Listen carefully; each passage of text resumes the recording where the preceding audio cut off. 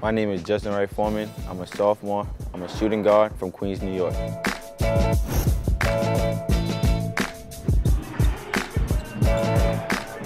I'm a rhetorical studies major. I chose it because I want to do like the stuff that you see on ESPN, and I want to get better at public speaking.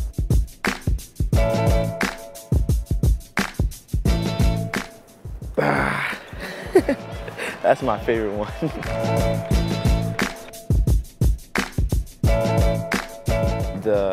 The purple guy with the horn.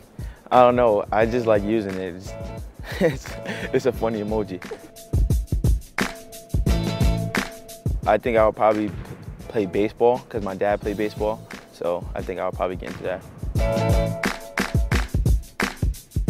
My dream vacation is to go to Puerto Rico.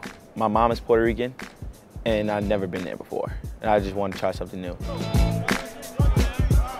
I would give it to my little brothers because my little brothers they look up to me so much, and I want to do everything that I can to help them. So I would give them, I wouldn't even use anything on myself. I would give them to my family and my little brothers especially.